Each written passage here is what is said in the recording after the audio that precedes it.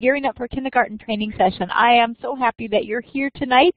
I'm going to invest wisely in your time and hopefully answer questions you have and help you be well prepared to answer questions and implement the Gearing Up for Kindergarten program. The first thing I want to do is thank Scott. We actually spent about an hour getting this set up earlier today with some issues, and Scott is persistent and patient. We explored all possibilities, and here we are tonight. And then thank you, all of you. The Gearing Up for Kindergarten program is a really good program, but what makes it great is who you are, who you show up to be, and who you are for us, for families, that help them understand school readiness and take away some of that fear, some of the unknown, and you invite them into your world, a world which you operate easily in. And yet, as a teacher, what comes easy to you is actually so very important to parents, helping them feel competent and capable and build confidence into their children. And so thank you for taking the time tonight to just do what you do well, which is invest in the lives of children and be who you are. I could not be the state coordinator in this program without the fine people throughout the state, and you are what makes this program so highly successful. So I want to thank you. I just absolutely want to thank you, and now I would like to get started with our evening just with this great bunch of people that's on board.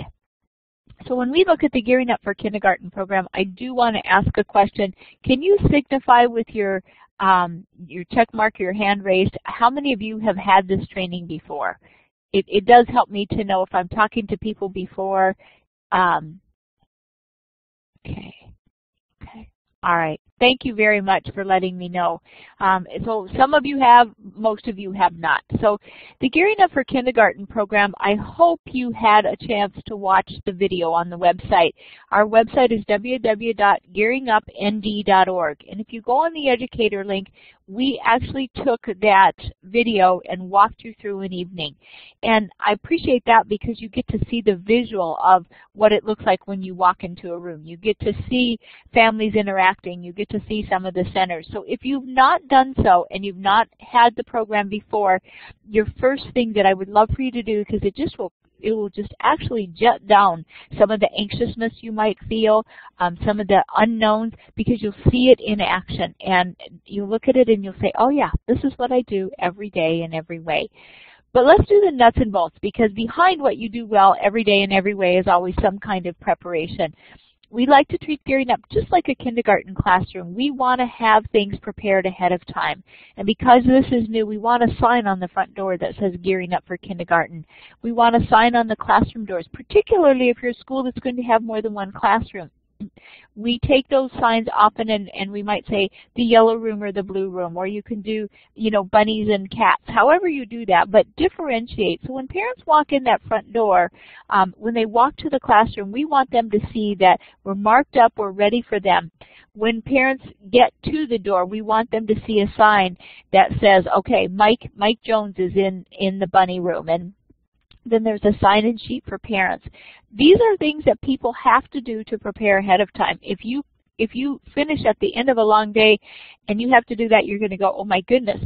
None of these things is big in and of themselves, but if you have to do it right at the end of the day, especially the day of that Gearing Up starts, you're going to feel quite overwhelmed. So the first thing I want to say is, when you look at your curriculum or this PowerPoint, either one can be a useful guide for you. Look at the prep work ahead of time. I always tell teachers that you're going to want to take, just for this first time that you've implemented the program, you're going to want to take about 4 hours, and you want to look through this PowerPoint. You're going to want to look through that video so that you know the prep work ahead of time. Welcome signs, classroom signs for the doors, a sign-in sheet for parents. Notice the last thing on this list is snack purchase.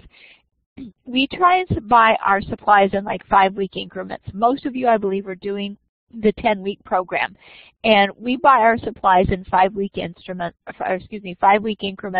so that we're not running to Walmart all the time. It's just too time-consuming. It's one thing to take your own family grocery list and go with you and say, oh, I don't mind picking this up, but we don't want teachers to have to make extra trips. We already know that you are very busy doing what you do well and successfully, but we all have very full lives that live in real time and real world. One of the things that I ask you to look at too when you look at our classroom supplies is, what can I get from my own local district that's already available to me? Checking in with your principal, of course, but most of the supplies, especially some of the very basic supplies, some of the paper, even sometimes the markers, the painting supplies, those are things that teachers already have in their classroom and are free to use. But you know, you buy what you need to buy with this program. If you don't need to buy it, please go ahead and make sure that you've checked it off and know that it's readily available for you. So when the coordinator looks at what it takes to get ready for Gearing Up for Kindergarten classroom, those are some of the things you need to think of. So if you look at slide 2, this is an example of walking in. If you look on the left side of your screen, that's actually as they've walked in the front door and they've seen, okay, here's a list of rooms. We have the yellow room, the green room, and the blue room. And then to the right of your screen is an example of further down the hall when families go to find their room, how we delineated the blue room. But we had parents come in that first night. We had them see, okay, find their child's name, find the room they're assigned to, and then walk down the hallway and find that classroom. And as you notice, it looks very inviting and welcoming. This is an early childhood classroom, obviously, but you can just see what we did to make families feel like we were ready and welcome for them. I'm going to go to the next slide. Okay, so some of the preparation thing. Now, notice that it says coordinator preparation. In some of the larger school districts, they've actually hired somebody who oversees the Gearing Up program, maybe buys supplies, maybe makes arrangements for things to be printed. In a smaller school district or in a school district where there's only 1 or 2 classrooms, that usually falls to the teachers teaching the program. Sometimes you get some support from your principal who's saying, yes, I want to support you in this program. I would be happy to pay for something or get you a PO for this. But looking ahead, what do you need? Well, that supply list, we say 2 weeks in advance. We really try and go for 5 just because I know how fast 5 weeks goes. Take that CD that came with your curriculum and print the take-home lesson materials for teachers to distribute. Print up those things that you need. As we walk through this, you'll see some of the things that will be printed off of the CD. When we look at the CD and printing that stuff, it doesn't take that long. But if you do it in advance, you're not rushing around going, where did I find that? How do I do that? And I just want to take a moment to encourage you, if you have not opened up your curriculum, because you're not going to do it for a few more weeks or whatever, please take that CD and check that it is the correct CD for Gearing Up for Kindergarten curriculum. I think some CDs were labeled Gearing Up for Kindergarten and they were something like Banking on Strong Bones. We thought that it was all taken care of. I got word from NDSU today that there was yet another site that had Banking on Strong Bones. So if you've not yet looked at your CDs, please take a moment to do so when we're done with this training and make sure you have the ones that pertain to Gearing Up for Kindergarten. So you're looking at your supplies and getting them ready and distributed. You're looking at the things you print. Do you have to send your things to a print shop or do you print them in your school? But you want to have a couple weeks ahead all the time so that, particularly if you have a week where you have report cards due or other things, these things are taken care of for you. If you are a site that is doing child care, make those arrangements. We encourage you to have supplies for the children, whether it's coloring sheets, whether it's some trucks to play with, or things that you bring, even sometimes some of you bring from another classroom to use. Making sure that everything's ready. It is amazing how fast, let's just say you do the 6 to 7:30 p.m. time frame. You run home real quick, kiss your family, feed yourself real quickly and get back over there, and before you know it, it's 5:45. We want you to make it as easy as yourself as possible by having as many things, kind of just like anything in life. The more you do ahead of time, the easier it is to implement.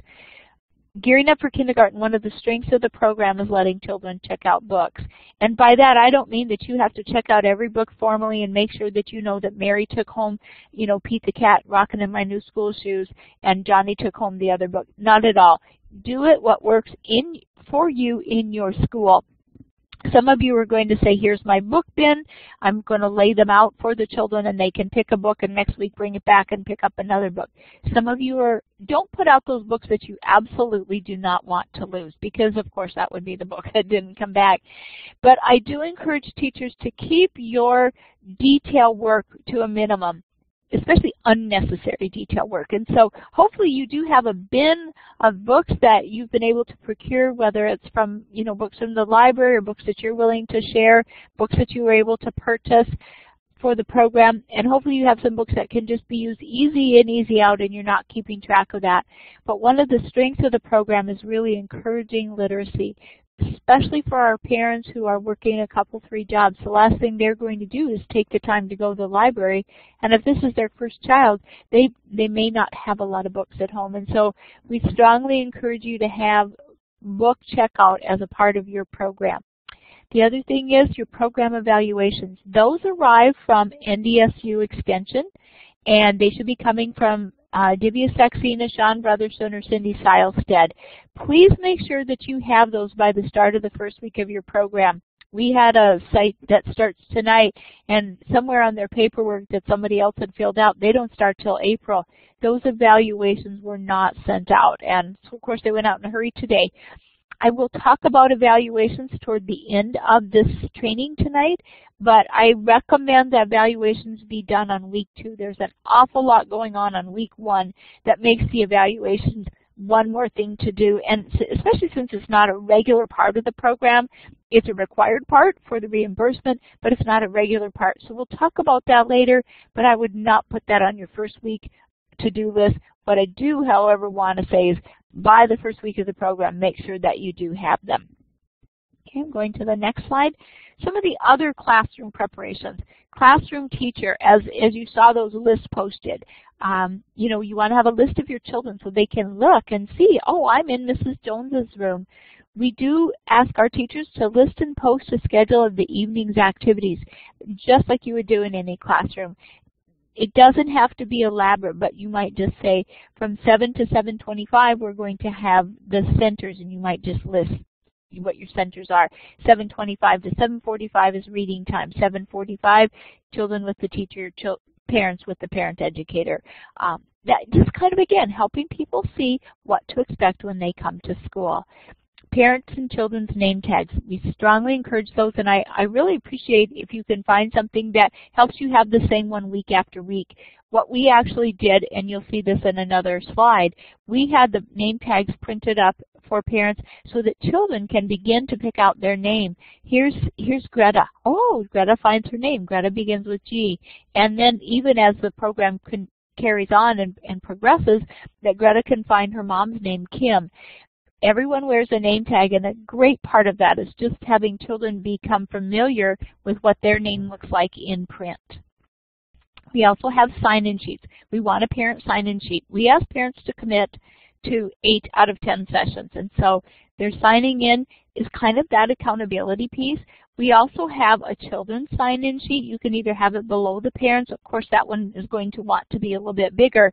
But we also can look at the progression of the children's handwriting or not. And most of the time it is quite a nice progression of handwriting. And having children know how to write their name is such a sense of competence and confidence. We do have recommend. This is recommended, not necessary a requirement, but attendance charts with stickers. We have had to order those from online. We no longer can get them at Walmart, but we use an attendance chart, and it just kind of helps children with sequencing. It helps them to do that fine coordination with the fingers of bringing together their name and the date. And then the book bin labeled with books, again talking about just having books for checkout, but we really like a specific book bin. And then a welcome to gearing up for kindergarten sign. Many of those as you can put up around your place. That is great. So here's some examples. There's a book bin, and then backpack books. The teacher just says, please return your books, and you can check out a new book at the end of class. If you look to the left of that screen, it's the schedule for the evening. There's an example of a parent sign-in sheet on the left and name tags. Some of our teachers use them with Velcro. Some of our teachers have used pins that clasp and close. But definitely, if you can have those name tags where children can identify their names. All right. Continued, if you can, it's wonderful for children to be able to have a coat hook where they find their name and hang their coat, or a locker or a cubby for the children. That's what's going to happen when they go to kindergarten. In one of our locations, they have doors on their cubbies, and so they just put the Gearing Up for Kindergarten name tags on the inside of the door and then pop them out on the outside of the door the night of Gearing Up, and when the children have gone home, they pop them back in. Again, allowing the children to check out a book each week.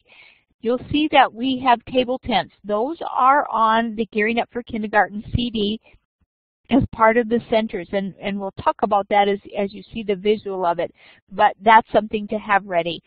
Have your story time ready with parents and routines. You want to, when your evening starts, let's say you start at 6 o'clock and you're going from 6 to 6:45, and at 6:45 begins the parent half of the evening. You want to have a story time, perhaps around 6:30, 6:35, where children are sitting in their parents' laps and they're hearing the story. That's one of those things where you really want parents to see model what shared reading looks like, getting their children excited for reading. Some of your families, the kids are going to know exactly what to do and they're used to this, and other families, their children have not sat that still for a very long time, at least not without a television or a video game. So we encourage, as you see it says story time with parents and again with students. What that means is story time with parents and children together, and then after the parents have gone, story time again with children.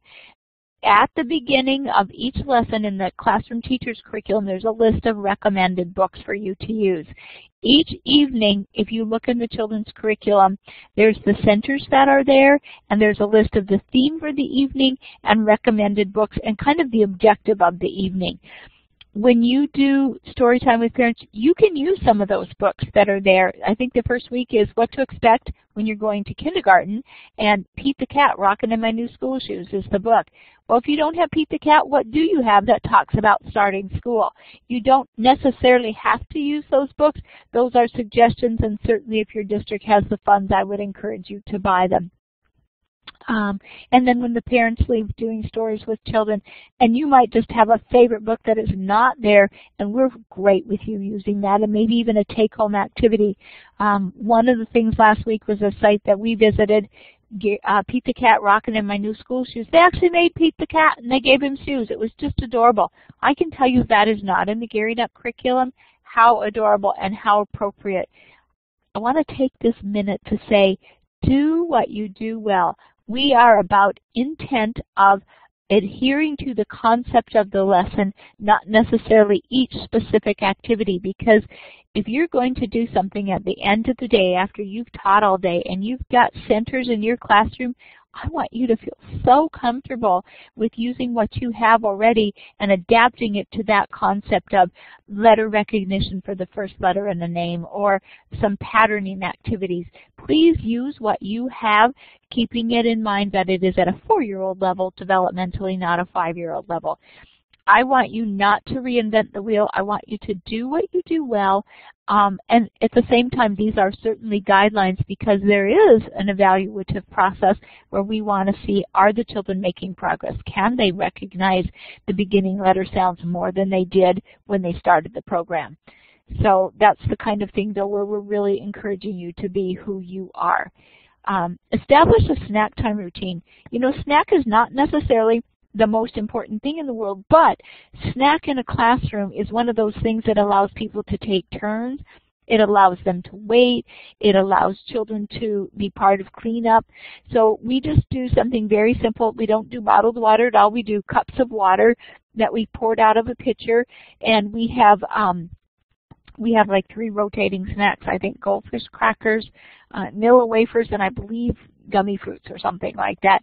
Not expensive snacks, but that whole part of the children being part of community and sharing a meal together, or a snack if you will, and just spending that time together being part of community.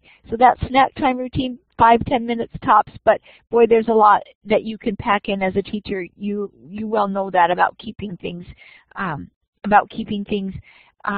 building community there. Literacy activities. Once the parents have left, using what you have, taking those stories that are there, but using what you have, songs and charts and marches. That's where you draw on who you are and what you do well each and every single week. So definitely I want you to be able to use what you're doing in your classroom currently, what you did with your children today, and as long as it's at a 4-year-old level, that's a wonderful thing, and we want you to be able to do what you're already doing well with these Gearing Up for Kindergarten children. And then at the end, it's nice to have a transition song, a goodbye song, basically saying, we'll see you next week. We're glad you were here. All of you have those, I know that. And just go ahead and, that's kind of creating that process, that procedure, that routine, so children know what to expect, and hopefully children know what to anticipate as well. Okay? So some of the things we talked about in that last couple slides was, there's an example of an attendance chart. And if you notice on this attendance chart, we actually went every other line because they are so small. But we had all our dates on there, and we had the kids putting up stickers for attendance. They love doing that. There's an example. We had 3 children to a cubby or to a little bit of a coat hook. There were room for 3 hooks. We just popped those on the inside during the week, and then the night of Gearing Up, we just pulled those out so the children could find their name and their cubby. There's a great deal going on, as you know, in the world of a 4-year-old where the children are finding their cubby, they're finding where they fit, they're finding their place of belonging in the classroom. And Gearing Up is very, very much like that.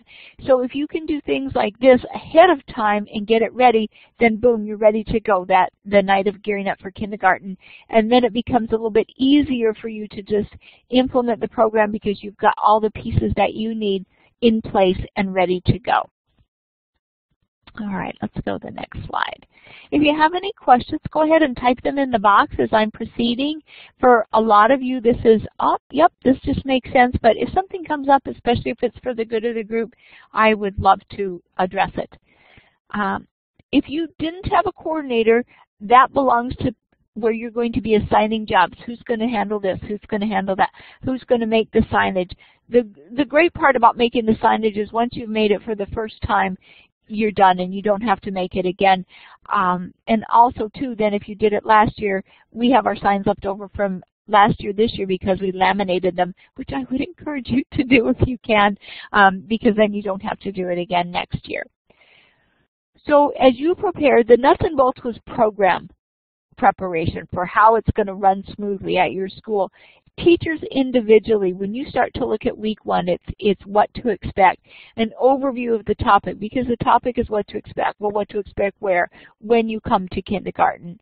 The classroom book for the teacher is literally that, a booklet. The parents have the binder where there's the PowerPoint materials in there. And also on the CD, the reason you get 2 is with each set of curriculum, on the CD is all the information needed for both of you, parent person and child educator, to print out the materials that you need to do the program. So get your materials, know your topic, get your materials printed out. When you look at a lesson plan to meet the needs of all learners, I really do know that you already do that. When you're putting a center out there and you're doing letter identification or sound identification somewhere, we know that children are going to do it at the level that they're at. As we progress on in this, you will see where the table tent comes into play to explain to parents what it is they're doing with their child. And this is a great place to stop and say to you, you're not orchestrating exactly step by step, do this, then that. But sometimes your role as a classroom teacher, you're going to see during center time when parents are coming in with their children, maybe mom's texting. And we really do talk about this is one-on-one time, opportunity for you to build into relationship with your child, but also opportunity for you to see what school readiness looks like. And obviously if they're texting, they're not fully focused. We ask the parent person to definitely address that in their session, and we ask the classroom teachers to model that your cell phones are put off and away during your instructional time. There have been a couple of times where I've had to say to people, in this role that I'm hiring you for, this is the expectation that I have. And sometimes we try and we walk softly around things when we need to just be politely direct and say, this is the expectation. So my expectation as the coordinator of this program is that educators will model being the hardest working person that these families see, and also that these are people who are invested fully into relationship, and we're putting our cell phones away. When we see that, then we're able to, as we're focusing on the families, we're able to go in and help parents say, oh, well, this is how we could do this, or this is how we could do that, or your name is Nancy, so we would find the N and say to your little one, everybody's name begins with a letter. Mommy's name is Nancy, it begins with M. Mrs. Connerza's name is Judith, and then they'd find the J. So you kind of model for parents when they don't know. Most of the time what happens is they learn from each other, just like a group learning situation. But sometimes the teacher needs to really be observant and be that eagle eye to go in and support them in implementing this opportunity, this learning opportunity with their child, to support them in success in doing that. Your supplies, I can't say this enough. 2 weeks in advance helps so much just so you're not scrambling. However, I have said it enough times that I won't say it anymore. We do say to teachers, we'd like you there 15 minutes before the start of class and 15 minutes after to set up so that you're ready for your day the next day. If there is more than one classroom in the building, we want you to open your doors at the same time. So we all know that there are some families who are going to slide in the door right the minute class begins, and there's other families who are going to be there 15 minutes early. I would encourage you to have some books for parents to read, something that they can do while your classroom door is closed before you open it up. If there's 2 of you and you decide we're ready 5 minutes before we're going to open the door, that's great. But I would like it to be at the same time so parents feel like, oh, I don't get more out of this room than that room kind of situation. But let's just say you do start at 6 p.m. My thoughts are that you plan on being there at 5:45. I'm guessing that you got your materials ready when you left to run home and grab a bite of dinner. And then plan on being there 15 minutes after, getting yourself ready. Be a clock keeper, though. Be a clock keeper. If parents are talking to you, clean up while they're talking to you, because you have to be to work the next morning. And I know that people don't mean to take advantage of us, but sometimes they do. And so as we just say, oh, I'm so excited for tonight. It was a great night, and I know that your little one needs rest, and so do you, and I want to be fresh for my class tomorrow. That sends a signal of self-respect, but it also puts a thought into parents' mind, oh yeah, that's right, my child does need the rest, and maybe helps them think about their time. And are they using and respecting their own time and other people's time? So it's not a lecture kind of thing, but it is definitely a kind of a respect thing where you're showing respect for yourself and respect for them. Feel free to be cleaning up, but if you're hitting that 15-minute window, put your coat on and say, I'll walk out with you. Most of you know that, and I hope you do that anyway, but in case you're just feeling like, what if they have 10 questions? You can tell them that you'd be happy to answer their questions during class next week, or send them to the parent educator and have that person address them.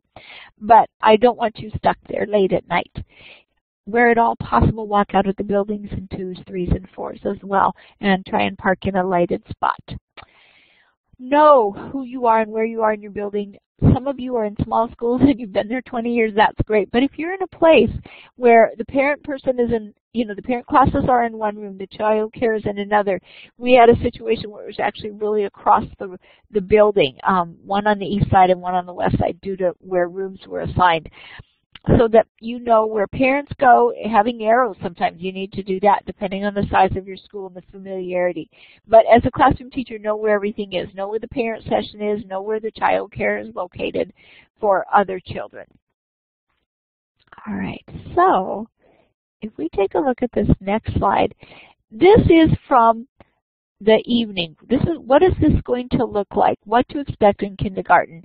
And this is one of the parent handouts that parents will see.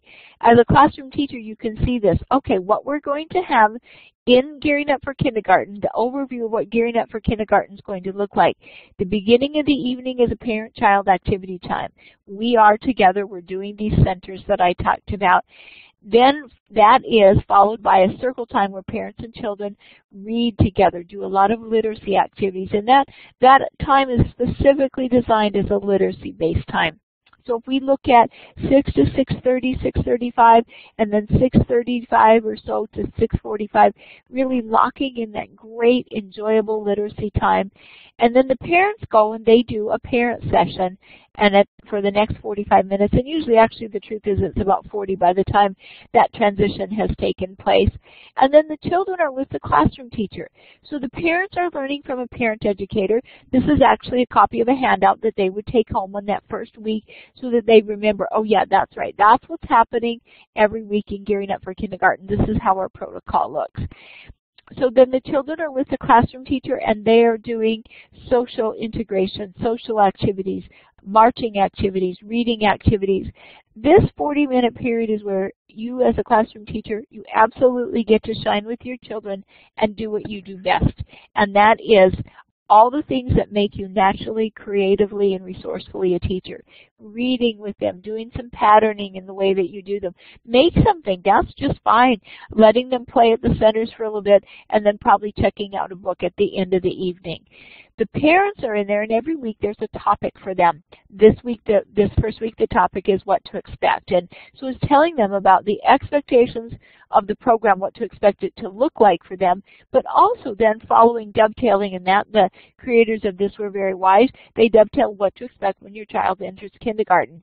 So that's setting the table for, we're going to set the table for you to prepare you for success for your child in kindergarten.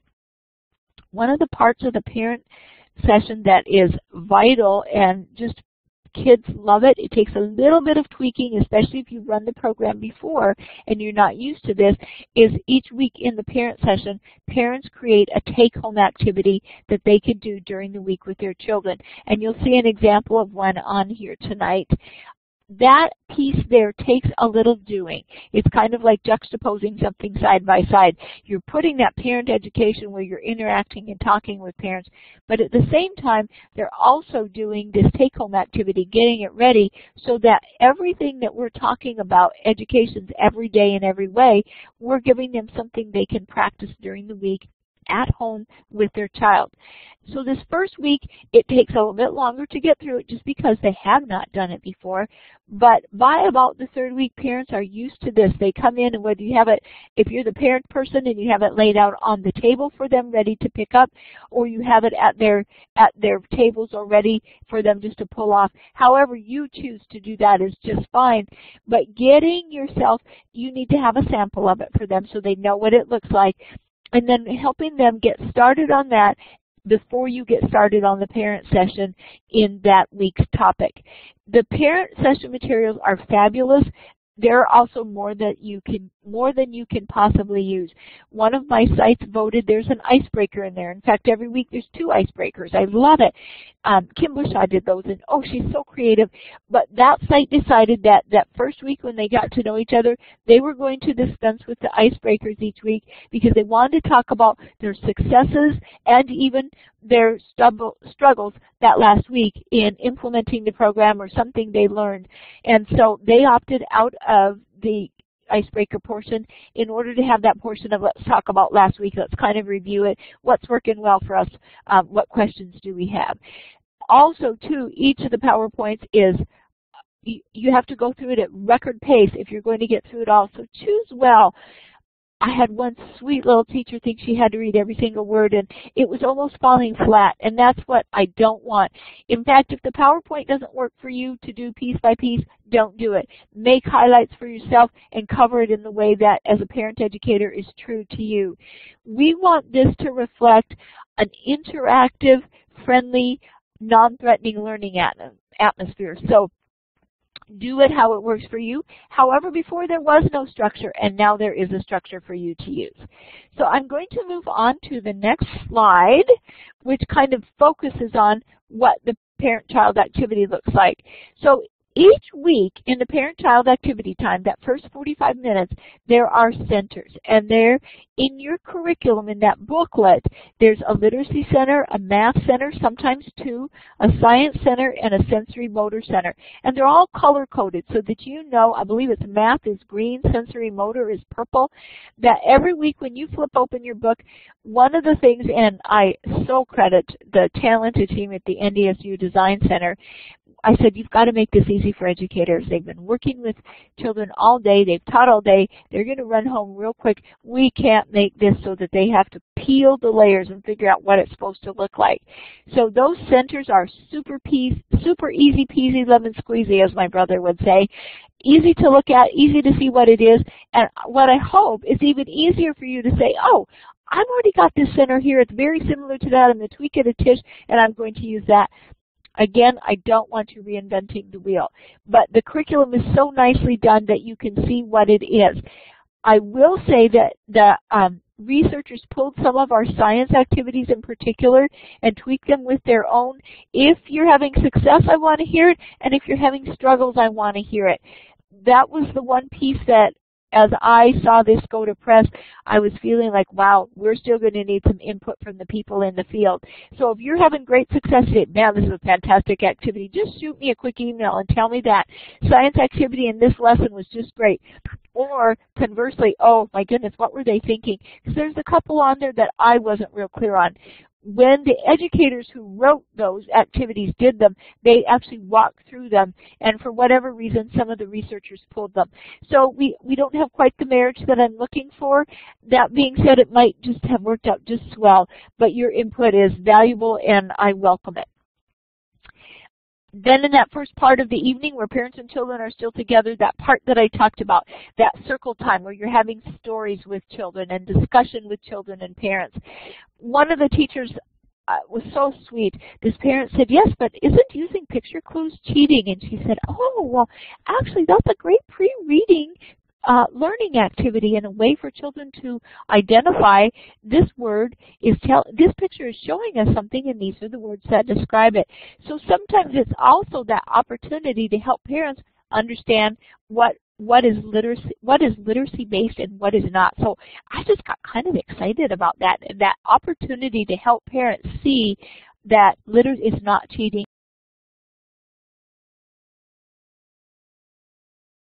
It's not cheating to point. It's not cheating to use pictures. And sometimes, too, if they'll say, well, you know that word, and a child gets frustrated to say to parents, at 4 years old, happily say the word for them. That's the word story, and the word right next to it is time.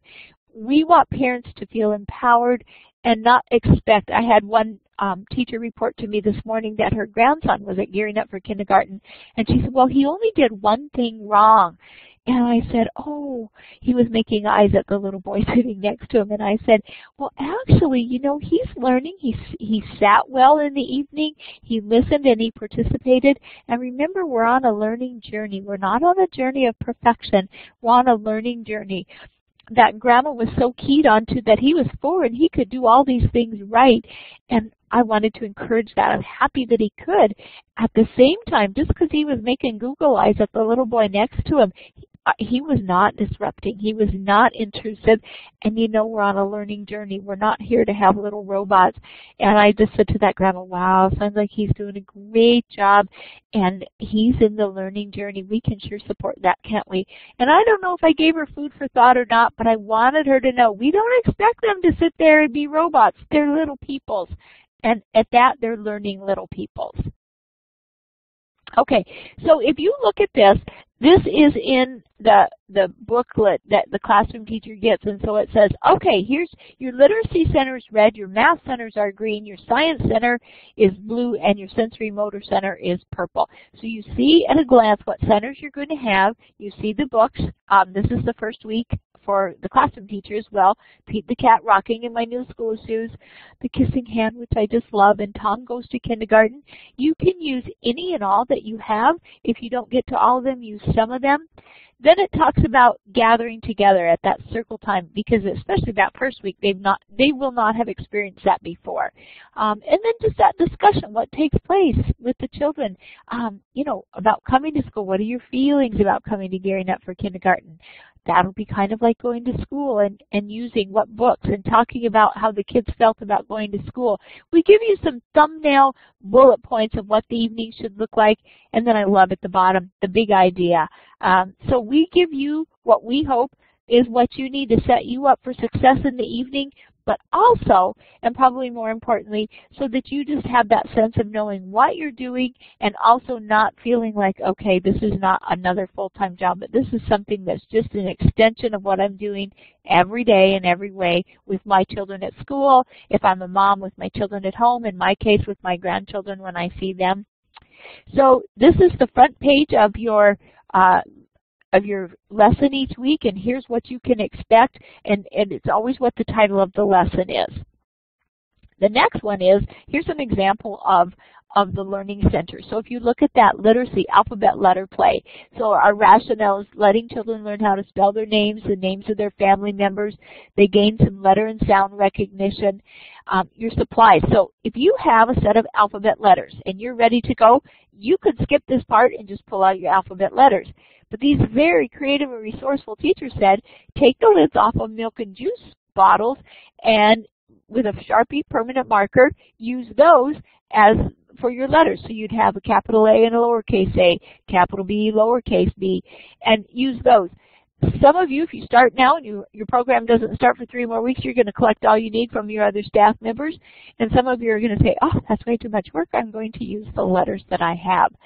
So then there's a little bit of directions. You just want to have parents help children find the lids with the letters of their name on it. So you probably want a couple of sets going on there, and then have them put their name in order while naming them. What you see below that alphabet letter play, is actually an example of the table tent. And that table tent is going to be in the middle of the table because this literacy alphabet letter play, this thing is in your book, but what you print off of the CD is that table tent. And so when you print that table tent, I would strongly encourage you to print it on cardstock. If you get a chance to laminate it, great, because then you can use it again next year.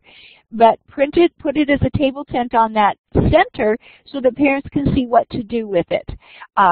You could even have an example and have the letters written Mary or something, you know, just have it when you have those letters set out.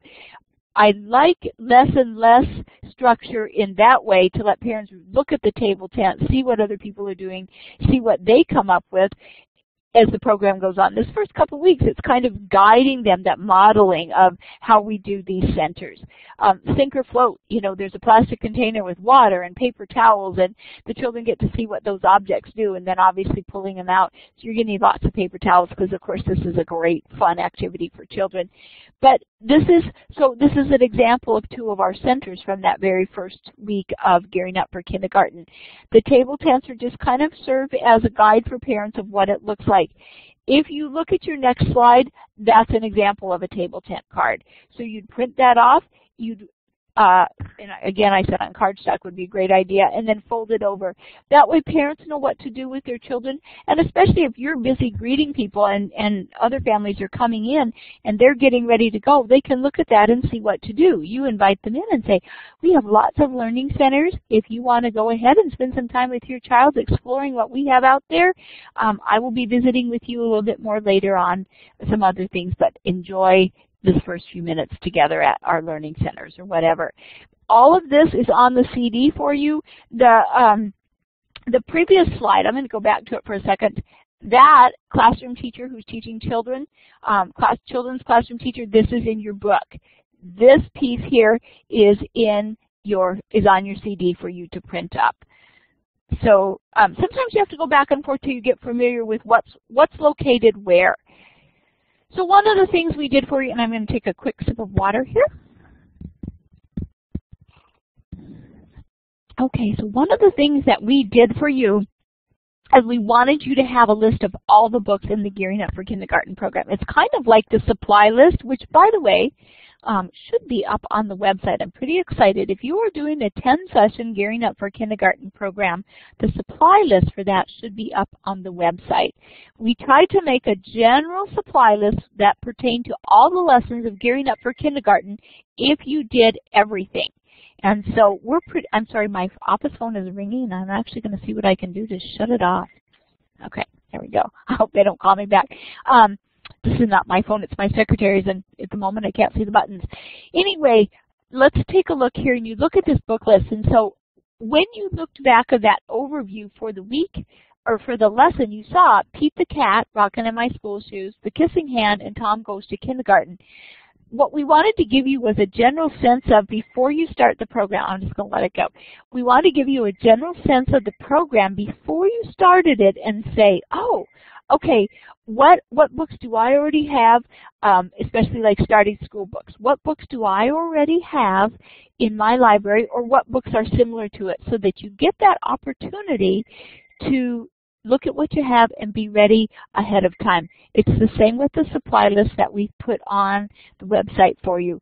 We put that supply list on the website so that you can look at ahead of time what you might need, and what we're hoping is that we've actually saved you some time by doing that. So if you follow through and you look at the Session 2 is on parenting styles, Session 3 is on brain development. Now this is all the sessions in order. There is also a 10-week book list, and I believe that that is on, I think when we go through at the end of this PowerPoint, it's what the 10 sessions are if you do the 10-week Gearing Up for Kindergarten. It was originally designed as a 16-week program. Some sites are doing 16, the majority are doing 10. So this is the 16-week book list. As we hit the end of this training, you will see what 10 lessons we recommend you use if you are only doing the 10-week series. But we just wanted you to have this 16-week book list. And okay, so what just dawned on me, and I will make a note of this right now. Okay, I'm just checking something really, really quick here. I'm looking at your questions. I want to finish my thought here, which is I actually need to send you the attachment of the 16-week book list. I realized what I did was I sent you a sample, and I did not send you the 16-week book list. So that will be sent out to you tomorrow. Okay, a couple things. Do you typically have the parent-child share the letters with the other parent-child teams? You know, we don't. Basically what we do is we put the letters out, and when our children go, and Corey, if I'm not answering this right, type it in there and tell me, but we put the letters out, and I try and have 3 or 4 sets of letters out there, and we're letting people play with them, but then when they leave to another center, then the next team walks in and does them. Our families flow freely back and forth from centers. The only thing that I can think of, unless I'm not reading your question clearly, is do you share your letters with, let's just say you're teaching on Monday night and somebody's teaching on Tuesday night. You absolutely can do that. What I find is that most classroom teachers have their own letters, and so, you know, they have enough, but if not, absolutely share with other teachers. Some of us are doing it, some of us are doing it one night and we're doing it with the teacher next door to us. Obviously we can't share because we both need them. Okay, Mary Kay, you don't have the CD. I'm not sure what district you're from. If you would send me an email, your CDs should have arrived with your curriculum, and they should actually be tucked in the binder. I would ask you to go back and check, because we've had a number of people say, I didn't get them, and then they go back and they check, and they're tucked in to the very front pocket of the parent educator binder. And sometimes what happens is the classroom teacher gets the booklet and the parent educator has the binder, and my golly, she finds out there's 2 sets of CDs in there, one for you and one for her. Please go back and check, and if not, please email me and with your district. On here I just see Mary Kay too, and I don't have all the information. We will see to it that you get one. We don't want anybody not to get their materials. So if you are missing materials, I do ask you to go back and double check, because that has happened before. And then if not, we sure want to know about it. Okay? All right, so 16-week book list. Here's something to get you started, and you'll get the real one tomorrow from me. Okay, let's go on to the children's class time. So we've had that 45 minutes together, parents and children, and then the parents leave. And this is where I just absolutely love, and I've said this already this evening, but you're doing what you do best. I always say classroom teachers, when they close their door and it's just them and their kids, they have so much fun, but that's when the real learning happens. And so we're looking at, they wash their hands and have a snack. They read another story, and maybe they do some actions to the story, or they make an activity to go with the story, or they do book checkout, and they do some marching to a song. This little teacher that you see here, Marina Kojic, she gets her kids marching, and they do some patterns, and they do some right foot, left foot. They do all kinds of things. This is not a structured time that you have curriculum for, actually. This is a time, again, where I say, please be who you are, do what you do well, and, excuse me, I'm conducting a training, so I wouldn't be able to visit with you. I'm sorry. But this is actually a time where we're able to just let us be who we are and embed just organically those things that our children are learning, right foot, left foot, you know, some of those clap, clap once, clap, clap twice, those kinds of things. So we are just super excited to let you be who you are. And if you've not done this before and you have any questions or concerns, that's where I want you to call me. And I'm going to put you in touch with some other teachers who do this, because most of our teachers say that is one of their most fun times of the evening.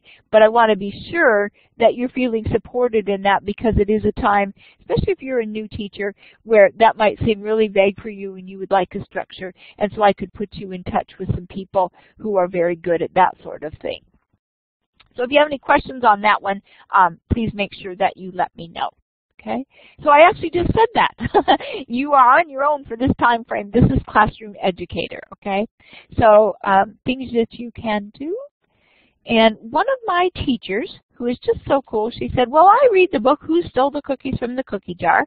And then I have a game with that, Who Stole the Cookies from the Cookie Jar? And then she said, I believe it's a Dr. Jean thing, and this game works great. Oh, no, the song Letter Size is a Dr. Jean thing. But she said this game works as an icebreaker because they put the kids' names on the cookie jar and they pull the names out. So this is an idea of what you could do during that time if you were wondering what it is I would do. So this teacher, this is from Jeka.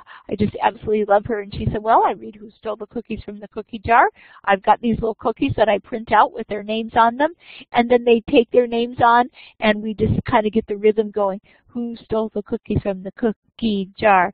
Mary stole the cookies from the cookie jar. And then she has her name on it, and she finds her name out of the cookie jar. The Letter Size song is from Dr. Jean. They eat a snack and they talk and they check out books. And Jaka said, my goodness, I would love to do more, but really that took 40 minutes, especially the first night when you're getting children used to this whole new wonderful idea. All right, let's go to the parent education portion. This is our fabulous parent Corey, we talked about the checking out books when we started. How about if you and I chat after we hang up, and we'll get that going for you, okay? I'm going to write it down so I don't forget. In the parent session, this is our fabulous Laura Knox. This is when we put 3 groups of Gearing Up for Kindergarten parents together, and I'll tell you, we decided that was too big. These were very large classrooms of 15 students each, which meant 15 parents, sometimes times 2, and so we had too many parents. So we do recommend no more than 2 per 1 parent educator per evening. But this is Laura working with the parents, and so Laura meets with the parents, and so she's if you can notice, so this one mom is kind of leaning here at the front, but there's somebody looking at, he's cutting out his stuff. In the parent session, Laura always laid out on the table at the front materials for parents to pick up as they walked in. And so she'd say, please pick up your materials from the evening as you walk in. Come on over and have a seat. And then right away, she would show them, this is our take-home activity for this week. This is what you're going to be working on. I've got the supplies there for you. You picked up the materials, and now I've got the crayons and the markers and the glue. By the way, before I forget, we tell parents, if you've got a pair of good working scissors, bring them. Pop them in your purse and bring them, because it's very hard for a classroom teacher to come up with that many needed sets of adult scissors. Children's scissors, no problem, but adult scissors, that's one of those things that, you know, we don't have multiple sets of usually. So, and a lot of our activities do involve some cutting out. But Laura has parents pick up the stuff, and she shows them right away that parent take-home activity, gets them working on it, and then she starts talking with them about the topic of the evening. That way they can get started right away. They can be working on it throughout the evening, but they don't have to be so intense about worried about getting it caught up. So that's a picture of what it looked like there. This was actually before we had the PowerPoint, so Laura doesn't have a PowerPoint ahead of her. She does use the PowerPoint now. Some of my facilitators do and some do not. But this is the purpose of the Parent Educator Program. It helps them understand the importance of working with their child during the class. You know, oftentimes we have parents say, oh, I'd love to enroll my children in this program, and they have no clue that it's about them.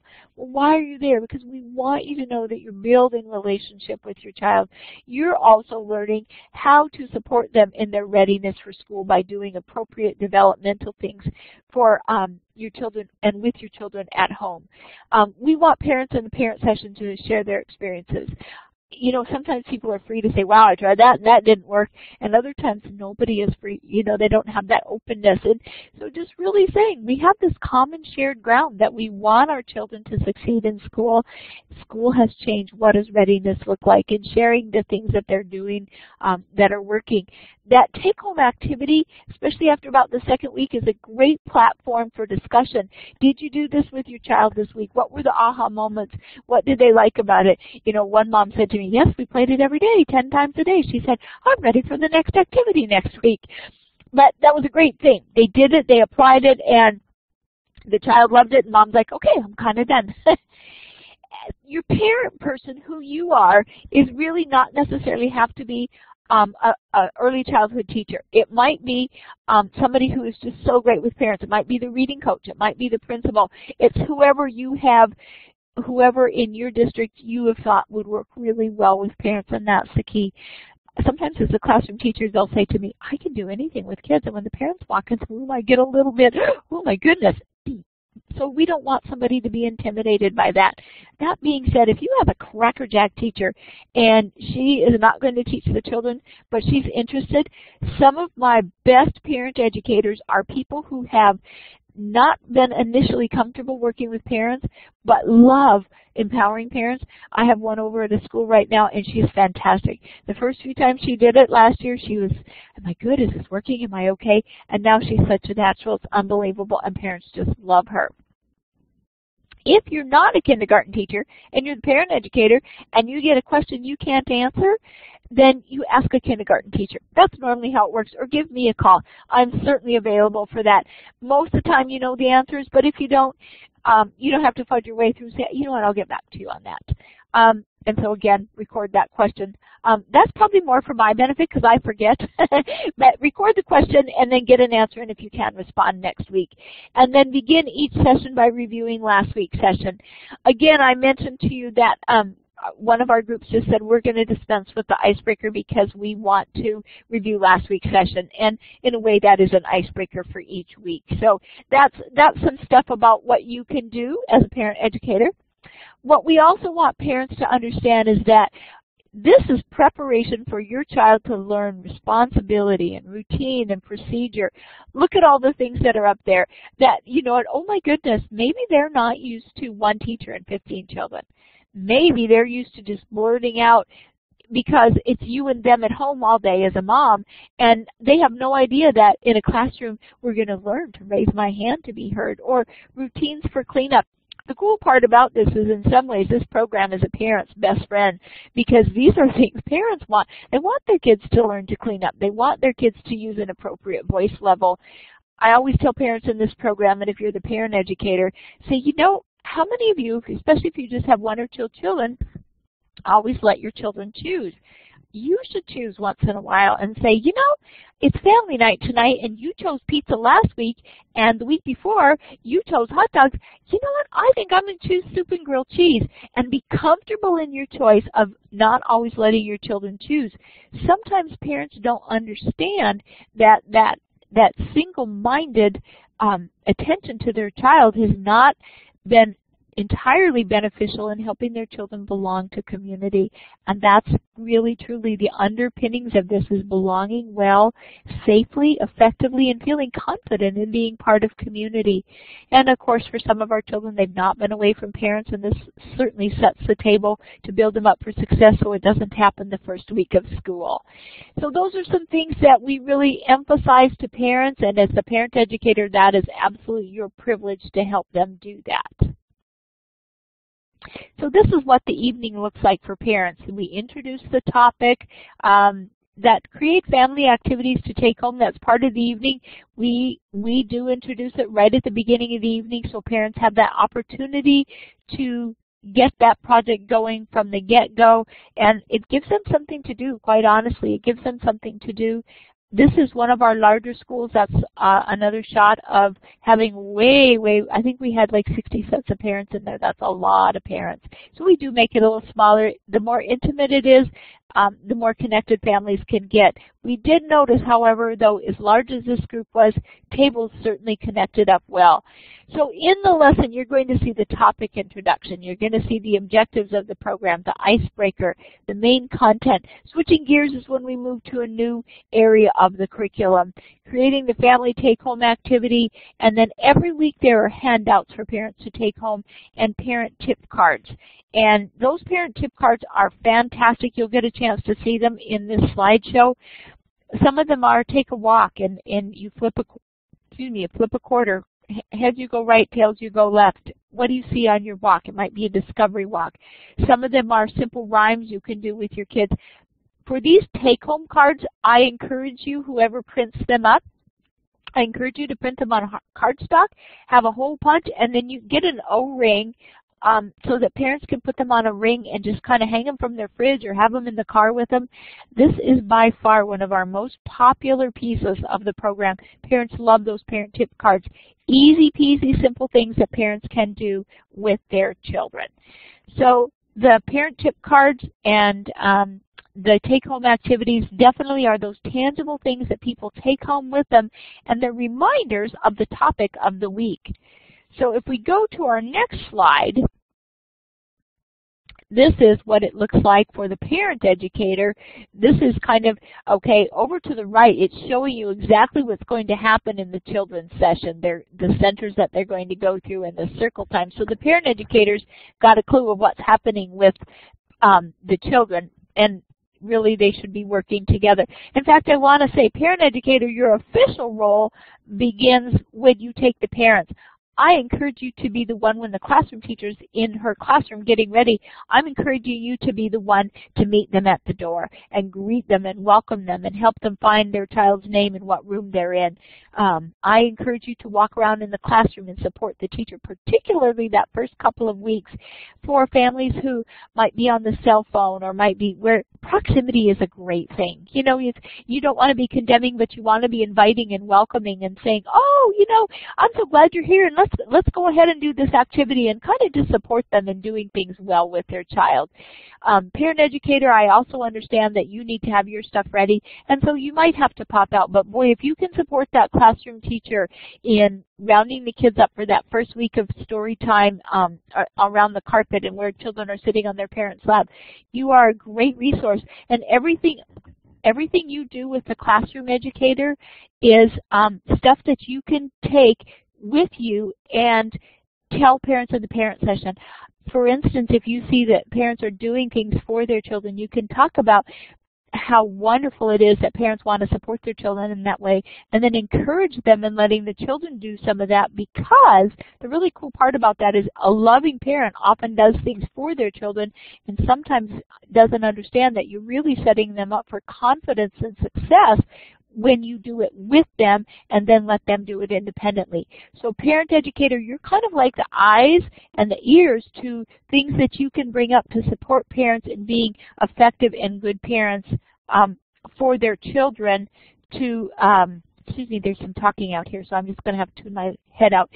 But you're the one can be the eyes and ears to what's going on with the parents, and then support the classroom teacher in that by talking with the parents about how they can be effective in using that with their children. The next page is a parent session handout. What do you expect in kindergarten? And so this is something that goes home with parents at night. This is one of the handouts. You don't always have to print all the handouts. That's you know, you take the ones that you think are effective and useful for you. When I look at this one, what to expect in kindergarten, if I were to go over that with the parents, that's just way too many points. You might pull a couple of key points and then use this. This might be one of those things that you could even look at it as a progressive list. At the beginning of gearing up for kindergarten, we want to support you in identifying a couple of these things, identifying some or all the letters of the alphabet, or how does my child play with other children? How can I support them in playing better with other children? But if we went through that whole list, it would take up our whole 40 minutes. Sometimes I hand out the handouts, sometimes I do not, or sometimes I do and I say, let's highlight a couple of these that you think your child does really well, and let's circle a couple of these that you would like to work on. Otherwise, you just get inundated with something that's just too much. All right, the next slide is the word find walk. That's one of the parent tip cards. I just absolutely love it. And this is one of those things, like I said, if you print this on cardstock and you put it in you hole punch it and put it on a 3-ring binder, look at this one. Before leaving the house, make a list of words you will likely see on the walk. Well, Mom and Dad, you're going to be doing that, right? Maybe you see a stop sign, maybe you see grass, maybe you see children playing. Some of it is signs, maybe some of it is people, and then you can look for those. This says allow your child to look for those words. So maybe this is not grass, because obviously you're not going to see the word grass on top of grass. But how fun is that? And you can take that word find walk, and maybe you're the mom and you say, well, there's not a lot of signs in our neighborhood, but you can help parents see this. And you'd say, I might take some 4x6 cards and write the word grass in green and draw some little green grass. And when your children find grass, show them the word grass. Or sun, S-U-N, and draw a sun. You can take any of these parent tip cards and use them in a plethora of ways. And that's what's so neat about this, is that you as a parent educator, you get to put your creative hat on and help people see the possibilities of education being every day in every way with their child. When you think about your children growing up, it's not that we did things one way all the time. As an educator, you have a lot of creative and resourceful ways, and you can use these parent tip cards. You can use that last page that we just had in ways that bring the learning to life and bring parents' abilities to bring learning to life, bring them home to them. And that's really, when you think about that, that's what we're empowering parents to do, is bring learning to life for their kids and know that they have the tools within them.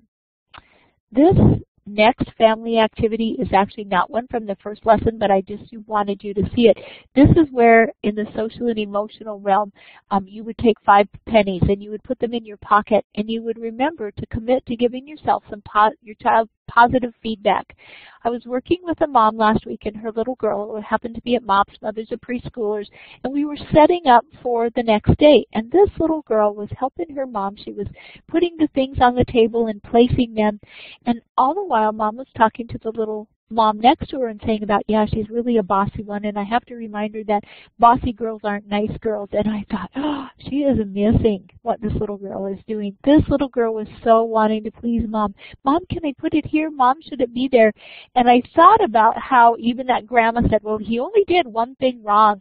So I love this praise activity. This would have been where that mom could have put a penny in her pocket, pulled it over, and said, Abby, I absolutely love how you are making sure that the table's set up so the ladies know what to expect tomorrow morning, and you have placed those things so beautifully. Sometimes as parents, we overpraise about nothing, and then sometimes we're so critical. And so I like this activity. Parent educator, again, you're the one who brings it to life, being specific. You know what? I like it how you showed up on time when Mom called you down for breakfast this morning, because you knew that we had to leave, and wow, you came when Mom called you. Now that's an effective praise. They actually know what they did, and they can be appreciated for making that effort to show up on time. So who you are as the parent educator, you are the one who is helping this come to life for moms and dads to see how effective and how important their work is as parents. Okay, so now, this is the family take-home activity for the first week, and it's called the Launching Letters Folders Game. So as a parent educator, you're going to see in the CD, this is what it is. The directions are there, the supplies that are needed are there, and what does it focus on? The early literacy learning curriculum area. And so this is something that you would see and you would print out, and you would need to know what supplies you needed for it. And I'm going to go to the next slide. So this next slide is the first page of that activity, Launching Letters. And what would happen here is that you would color the rocket ship and however you wanted to color that, and then you would cut out the rocket ship and the instructions, and you would cut out each of these letters individually. That's why we give these to the parents as they start out, because if you go to the next slide, okay, inside of this activity, and by the way, you'll see it in its entirety in a minute, it's inside a file folder. There are 9 rocket ships. If you flip back to the first page that I did, okay, now you see where those letters would fit into the rocket ship. So I do recommend this be done on cardstock. It does not have to be because it does get pasted onto a file folder. The cardstock part really comes in handy for those letters though. Okay, the B, the E, the H, the K. So parents are going to, it says color the 9 rocket ships and the game label. This launching letters is the game label, okay? Then it says cut them out and glue them in alphabetical order on a sturdy file folder. Then you're going to cut out the game label and the front of the and glue it onto the front of the file folder, and then you're going to cut out the letters. Now, so I'm going to just move forward here a little bit, okay? So there's the second set, or the first set of rockets. Now, what would have happened is at the end, this is what it would look like. That launching letters that we saw 3 slides ago, it's been cut out and glued onto the front of the folder. You open up the folder, and there are your rocket ships, and you can see where the letters would fit, A, B, C, D, E, F, and so on. Now, the next slide is the back of the folder. On the back of the folder, we tape a Ziploc baggie, so that's one of your supplies, and some clear tape, and you put those letters in there. So you have a ready-made game for your child. Let's go back here now a little bit. Because even though we have to fill in the missing letters, you look on either side. Well, this is what an A looks like. This is what a C looks like. You know, and say, oh, A, Ann's name begins with A. D, Dan's name begins with D. This game can be used, again, like everything else, can be used in such a multiple of ways. But what's important about this is, as the family activity for the week, if we don't get started on this right away, let's just say we did all this other stuff, not a shot it's going to get completed and the parents will be able to take it home. But if you look at this now, okay, and you see this, you're like, oh my goodness. So you open it up and the game is inside, the label's on the outside, and on the back are the playing pieces. This is just a great way to build letter recognition. Later on it could be letter sound recognition, but it's such an amazing way for children to begin to learn their letters, and what a fun way. And the thing that's so cool about this and differentiates it, if you will, from technology is it's hands-on. It's not a click of a mouse. It's not moving an icon somewhere. It's actually hands-on. So we've got some fine and gross motor stuff going on. We've got some identification going on where you're literally moving it from here to there, and so that's the eye-hand coordination. I love the hands-on activities. I absolutely love technology. I think it's a great thing. I also know that it's both and so this great take-home activity, parent educator, you were the one setting the table for that. For setting families up for success and the importance of it. But what we also know is if we don't send it home with them done, the likelihood goes down substantially of it ever getting created and then parents being able to use this with their children. And that's exactly what we want. We want parents to be able to use this with their children, and we want them to be able to enjoy the learning process. Look how much fun this makes learning. And for those children particularly who haven't experienced a lot of literature or read books, done things with kinesthetic, fine motor kind of things, this is an important piece to them, especially if children have been exposed to a lot of TV and a lot of video. We want to give them some hands-on and help them to be able to attend and follow through with something. So this family take-home activity serves a multitude of purposes for us. All right, in this program, the reimbursement piece, and by the way, I got an inquiry from somebody today, and I just want you to know that if you've signed up for the program, you get the full amount as long as you complete the requirements, which are using the new curriculum, doing the parent evaluations, and having this training. So you are meeting those requirements to be reimbursed. You get reimbursed at the conclusion of your programming. So part of it is we do have program evaluations. There is a parent evaluation that is a pre and a post evaluation, and I recommend doing that on the second week, not the first week. The first week, as I said, you have so much going on, and you're introducing that parent-child family activity that's going to be taken home. there's just so much going on that it's a little bit too much to do it all in that first week. So there's a pre and a post, and I do say week 2 on the pre-evaluation. I'm going to go through the evaluation instructions, and then there is also a child evaluation. So that's what our next focus is going to be on, is the evaluation piece of the evening. Okay, so the parent evaluation is called the Practical Assessment for School Readiness, and it comes to you from NDSU. If you are near your first week, you should already have received it from NDSU. And the forms come in to you along with the program labels and the instructions. It happens again at the end of the program that you get the post-program evaluations, and they come again with the labels and the instructions. So as the parent educator, you are going to be administering this PPASR, and the instructions are going to happen to do it. So I want to walk you through that. So in this case, the Practical Parent Assessment, this is the short form time 1, and actually they're all short forms. So the parents are going to take a look at this, and they're going to fill out these questions, okay? My child explores the environment and participates in new opportunities, and you're going to have the parent evaluate, hardly ever as a 1 to all the way to almost always. Parent educator, it's really key for you that you work with parents in helping them understand that our job is not to make their child look like the most stellar child. Our job in this is to see where we can focus on areas of growth that are needed. So we have what's called ceiling effects, where parents want to look like a good parent and want to rate their child as well, want their child to be the smartest child, and so they rate them very high, and in reality they might be a little bit less, sometimes they might be a little bit more, but it's called ceiling effects. And so parent educator, how you present this is very important in helping parents understand. This helps us know what to focus on to help your child be ready and successful for school. So parent educator, you look at this form and you get this form, the PPASR, and we're going to go over how you label the form. You actually don't fill in all those pieces. It's actually going to be a label, and we'll go through that. But if you look at this PPASR form, it's actually folded over, so it's a 4-piece, it's 4 pages front and back, but it's like the cover of a book. And on the back is some demographic information. And so this is information that helps us know what the general ability level of the children coming into the program is through the parent's eyes.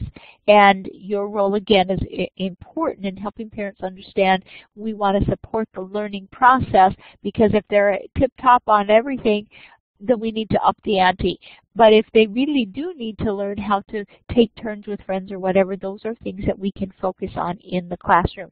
So this comes to you in an envelope, and the next thing that comes in the envelope is the evaluation instructions, okay? So in the evaluation instructions, there's going to be a registration form that comes. And actually what happens is when you give this parent perception of school readiness to parents, they sign on the line, and you are going to peel a label, and you're actually, I'm going to go back to that other slide, and you're going to put that label in the upper right-hand corner, because while this is not anonymous, it is confidential, and everyone gets identified by a number. So in the computer, we don't know that it's Mary and John Smith that's 001. All we know is 001. But as we do these evaluations, 001 is Mary and John Smith, and 001 is Mary and John Smith's daughter, Abby. That's how we keep track, because we're looking at the correspondence of the children's evaluation and how they perform to the parent evaluation. We're also looking at the cohort as a whole, as how do they progress. But so that upper right-hand corner is going to have a label on it rather than the name. They don't have to put their names at all. And we do tell parents that it is confidential, but it is not anonymous, okay? So when those forms come to you, also the evaluation instructions come. And so we talk to parents and we say, I'm talking to you now, and I say, okay, there's going to be the forms that the parents fill out. There's an evaluation sheet, and it tells you what to do with it. Okay, there's a registration sheet for parents to sign in. So when you give the parents their form, they're going to sign their name, and you're going to put a label on it, 001, and the label also goes on that form, and the label also goes on their child's evaluation sheet. That's how we keep track of who they are. And then the parent gets the evaluation form, and We'll talk about the parent-child score sheet in a minute. And then on this, it says first session, but we do the second session. We actually have the parents sign in. We put the ID label there on the upper right-hand corner, and then we have the parent fill out the evaluation. Then we put the evaluation in the envelope. If you look at the bottom, we complete all of that and we send it back to NDSU. You can fax a copy of the registration sheet, and then you mail a copy of the evaluation form. And you don't have to fax a copy of the registration sheet if you want to just mail them all, but you mail them back to NDSU. NDSU is the gatekeeper for our pre and post data. They're the ones who are watching how our children progress. One of the things that was noted when I did my doctoral research was the significance in the social and emotional realm. As classroom teachers, I know that you know that if you have a child that's socially and emotionally ready to take turns, ready to listen, ready to experiment with new things, that child, even if they're a little bit low academically, is going to succeed eons between a child who doesn't know how to adapt to the school environment. This program, that's where the significance in the research has come, and particularly my doctoral research, and showing that kind of growth in this program. So that's an amazing thing. And it is also, we've come to recognize, been an identifier for supporting some of those special needs children as well, and giving them the support that they need. So then at the end of the program, you get this same packet again. And if you have not gotten it by week 9, we sure want to know about it, because we don't want you going, oh my goodness, I finished the program and I don't have the evaluations. That being said, oftentimes I advise people, especially if they think that week 10 is going to be a busy, exciting week, I advise people to do the evaluation week 9. It's the second to the last week. Your children have done some extensive learning and growing, and we still get a good snapshot, and we seem to have a good population there the 9th week. That is your call to do week 9 or week 10, but absolutely we need the it works for whichever works for you, but we definitely need both the pre and post data from people. So then you also mail it back just like you did the other one. Okay, so this is what that registration form looks like that you get, and on that form you can see in the left that you would put that label. So Mary Jones signs in, her name is Mary and her daughter's name is Anna, and Mary's 001. So she puts her label there, and then as the parent facilitator, you're keeping track of how many times they were there and the evaluations that were completed, the parent one, pre and post. And where it says teacher there, that's actually now going to be a parent one in the classroom on their child, and we'll talk about that one next. There is a new form that you get that's been tweaked a little bit. Those of you who've done the program before, there is no teacher evaluation form anymore. It really was not a useful form, and teachers, I have so appreciated them letting us know that they did not have the children enough to really evaluate in that intensive of a manner. So there is a new form that has come up that we are using with families. So this sheet gets sent back to NDSU. You can, however, fax them if you want to, or send back just the first week the copy of the ID label on the left, the parent's name and the child's name, and session 1, maybe even session 2, because that's when you did the evaluation, and then you keep track of 3, 4, all the way through 10, and at the end send back the total number of times that they did attend. That's your call. What I've seen done the most is the parent educator holds on to this one, sends a copy of it to NDSU with the first time evaluations. The parent educator holds on to it so they keep track of families who have attended, but the classroom teacher is doing their own attendance registration, and again, that's so that there's some procedured routine going on so that parents have a chance to be accountable for who they are. That's just a nice way of kind of overlapping and making sure somebody's keeping the information. That's not necessary that the classroom teacher have a sign-in sheet. It's a great idea. The name tags, they are necessary. The sign-in sheet is just a great idea, and it's not hard to do and have ready. But this official one where that ID label is, that one doesn't need to be floating around. That one needs to be kept, particularly if it's the parent educator, kept tightly where nobody else could see it, because that is, again, that confidential data that we want to respect. We're also keeping track of people's attendance because that's part of the program, and also seeing how successful it is for the children. Well, is the ratio of their success because they hit 6 times, or is it because they did go 10 times? That data can be sifted out for us. All right, this is new this year, and I'm kind of excited about it. This that you're seeing here is an assessment that the parents do on their children in the center time week 2. So classroom teachers, please hear this, and parent educator. Week 2, the parents you're going to have probably one less center, or if you have room for it, have an extra center, but the parents need to assess their child. So if you take a look at this page, what would happen is this would be on the table, and there's a place where the label goes 001. It's Anna now. It's Mary Jones's daughter Anna, and Mary has this sheet on the table. And what she does is she puts another sheet right on top of that sheet. So she's going to cover up. Let's just take a look at, we're going to cover up the colors and number identification. We're going to have her look at the shapes. And she's going to point to the first one and say, Anna, what's that? The second one, Anna, what's that? The second one, Anna, what's that? The third one and the fourth one, and so on. If the child does not get it right, mom puts an X through it. And there are instructions with that. This evaluation was designed so that there was an objective evaluation that parents could do with their children the first night of class, and then send it back and then see how the children do at the end of the series. So this is what's on the table. When you do that particular one, parents do not take it with them. That's not what they take with them. So what happens here, I beg your pardon, this one does not get the label. This is on the table along with a cover sheet. So just have a plain white sheet of paper. I like to have 2 cover sheets, and the reason that I do is when I look at those little eyes, I don't want them to have to focus on too much. So at the beginning, you're covering up colors on down so they can look at the shapes.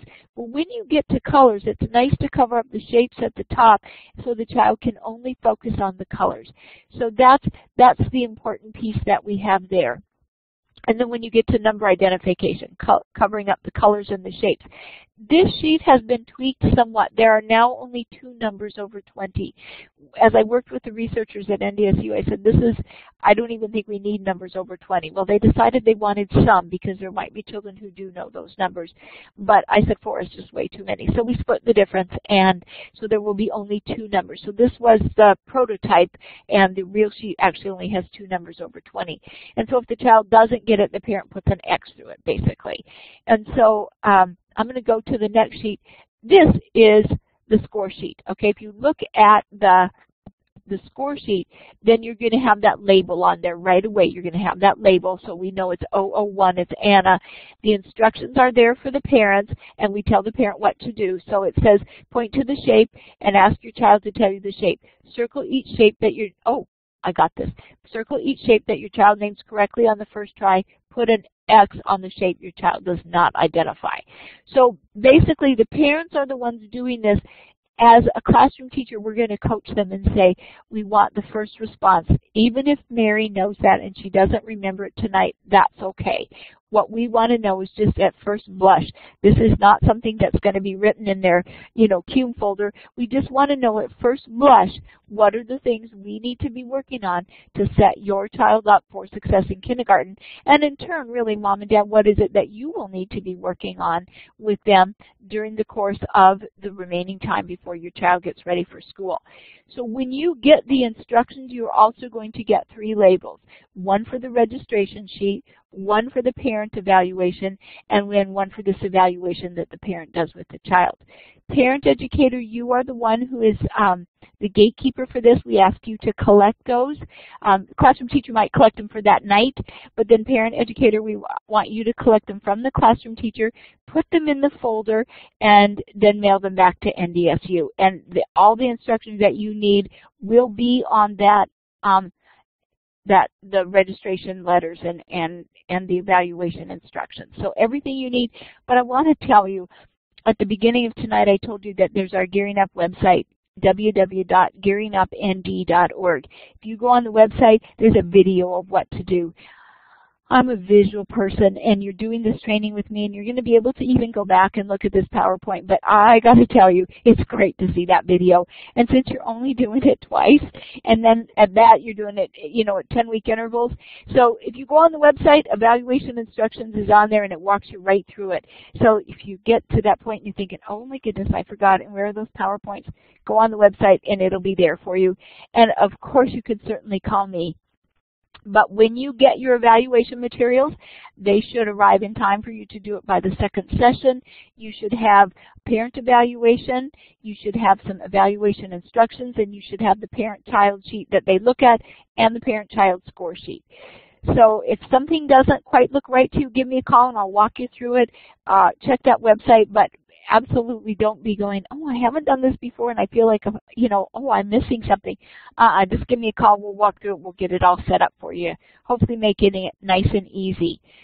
So if this is something, any questions on this portion of the training, go ahead and write it out and I'll come to it. I'm going to move forward in case I don't see any questions yet, but if I do, this is now what you would use when I handed you that book list. So week 2, you're not actually doing session 2, you're doing session 3, brain development. Week 3, you're doing raising a reader, which is session 4. Week 4, you're doing responsible and independent, which is session 7. Week 5, it's actually combined the importance of sleep and healthy habits. So when you're doing the 10-week session of Gearing Up, this little part is also in the guide that you got in your handbook and in your binder. But I got to tell you, this is the one I keep by me to just remind me. So week 6 is learning styles, week 7 is temperament, and you can see this. The last week is week 16, parents' role in school success. So this is the kind of thing where we're absolutely working with families on these topics because we want parents to understand your temperament and your child's temperament. We want to help them to understand what does responsible and independent look like. When I did the training in Minot, I talked with the teachers about sometimes I bring snow pants, snow boots, jacket, gloves, hat, scarf, and I put them on the floor and I say, okay, if I was the classroom teacher and I said, children, let's get ready to go out for recess, would your child put his boots on first and maybe his hat and his gloves? Or would he know that it goes a little bit easier if you put on your snowsuit, you zip it up, and then you put your boots on, then you put your coat on, then your hat, and lastly your gloves? It's the kind of thing that when you do it as a visual for parents, they're like, oh my goodness, I do that for my child. Yes, absolutely. Well, when they're responsible and independent, and you have 23 little children, when they can do something, there's a real sense of confidence there. And then parents see it through a different set of eyes. Sometimes parents do it just because they love doing things for their kids, and sometimes they do it because they're in a hurry. They don't have time to teach them. And you help parents see, yeah, but when there's 23 kids in a classroom and your child can do this, number one, they're going to feel kind of confident and capable, and they're going to feel competent, but then they're also able to teach other children how to do it. So it's setting them up for success. So these lessons are carefully thought out lessons, but we do have a math lesson, we do have reading lessons, and really all of our overarching emphasis is both social and emotional and academic readiness for the children.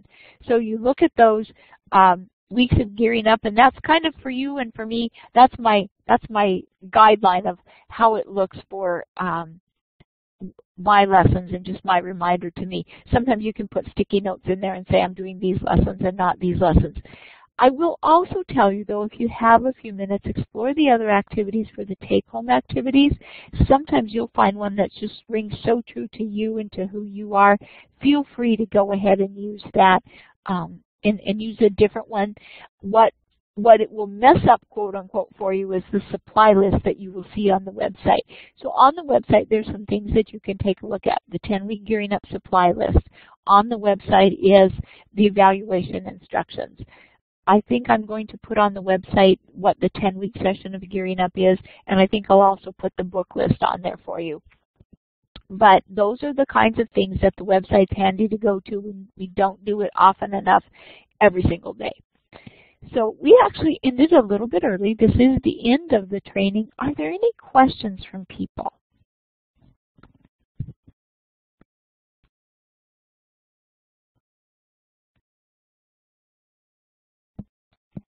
Okay. I am not seeing questions. What I'm going to do is stay online. If you have anything that comes to you after this, don't hesitate to call my office, 701-787-4216, or email me, and I know you have our contact information for emailing. Don't hesitate to give me a call or email me. I'm going to answer Corey's question. Corey, we talked about earlier that part of the success of a Gearing Up for Kindergarten classroom, wait a minute, Corey, before I answer you, those of you that don't have any questions and you feel ready to start your program, you will get full credit for the training tonight. Feel free to log off and go home and be with your families. And I always love it when I get a few extra minutes, and you certainly have tonight. If you think of anything and want to connect up with me later, please feel free. Otherwise, have a great evening, and I look forward to hearing about how Gearing Up is going at your site. Okay, Corey, going back up to your question, this was something that we talked about earlier, and that is that if you have a classroom library or your school has a library that you can take advantage of, we love for the kids to be able to check out books, because this is setting the table for reading. This is setting the table for things that are happening in regular kindergarten classrooms. We do not supply the books for you. In the Gearing Up for Kindergarten program, and I believe, Corey, you're in Fargo, you might check with Jolene Gardy and see, do we have books? Are there books that you can give us, or in your school? I'm not sure what school you're at, Corey. If your principal can provide some books for you. What we don't try and do is have the children have to check out a book and you can't check out next week's book because you didn't bring yours back.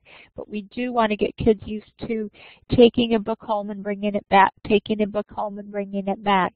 So that's one of those things that we don't provide that, but it is definitely an integral part of the program. Most schools can spare some books from their library. A lot of teachers say, I've got enough extra books that I could use them for my Gearing Up for Kindergarten children, and so they, take them home and bring them back each week. So I hope that answers your question. It was something we addressed earlier on in the evening, and just, good. I see where you say, okay, great. Anything else I can do for you, let me know. And since you are in Fargo, check with Jolene Gardy. And by the way, Corey, I know you were a Tish late. Don't worry about that. Just if you have any questions, especially that didn't get answered for you, I'm happy to do that, but I am giving you full credit for the training as well. So thanks so much. Any other questions? Ashley, I see you're on, and Deb and Carla and Chantel.